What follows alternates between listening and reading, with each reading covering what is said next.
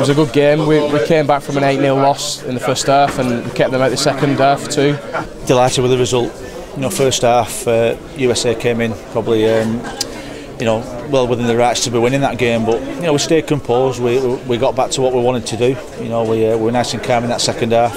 Probably a bit desperate in the first half to score points rather than doing the things we practiced, but second half I thought we were excellent and you know, well worthy of the win. Our first half was really good. I thought we were on top of them, but in the second half they really came out and kind of gave it to us. And our defence was solid, but theirs was a lot better, and they kind of wanted a bit more. They had everything to play for. Yeah, we were a bit scrappy the first half. We forced a few balls we shouldn't, and we were playing a bit hot because we were thinking in the back of our heads that we could get the win like straight away. But we came in first half and then we got spoke to by Steve, and we come out second half, no forced errors, just play down their field and push them into the corners. Like obviously we had a tough schedule, but you got to play with the cards that you dealt with, and we did that. They were a good side. I can't take anything away from them. They were really good. Let's get it on the TV and watch it as a team, and just keep our fingers crossed.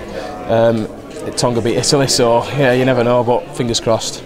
You seem to be a really tight-knit unit. Yeah, we are. We come, you know, even though we're all on different playing levels in our career at the moment, we are straight away we come together really well, and that was with the help of, you know, Box, Terry, and Sefa, Joe Paulo. He's done a good job with us being our captain, and yeah, and we just come together well, and we just believe in ourselves, you know, and just stick to the process that Box gives us, and yeah, just go out there and it won't change for Australia.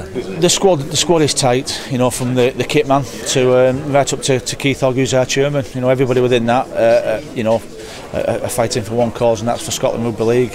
For Fish, devastated for him. His last game, maybe his last game in Rugby League. And the players, you know, won it for Fish. You know, the Flower of Scotland, he had his wife and his little fella there with him singing the Flower of Scotland, and he was heartbroken.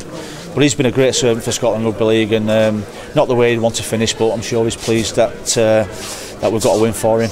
We haven't thought about the Aussies at all. We're going to have a few days off now, not even going to think about football. We'll come back on Sunday and knuckle down, look after any injuries, and really knuckle down and go out there and give it our all against the Aussies.